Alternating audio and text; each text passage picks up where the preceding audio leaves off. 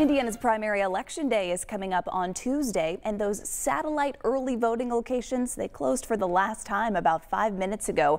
But if you do want to vote before Election Day, you've still got the chance. Logan Gay joins us live from outside the City County building downtown with everything you need to know. Hey, Logan.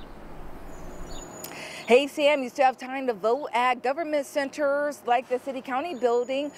Early voting ends tomorrow at noon. Voting starts, election day is on Tuesday. Polls will open from 6 to 6. If you're online by 6 p.m., you will be allowed to vote. Don't forget to bring your driver's license or photo ID when you come.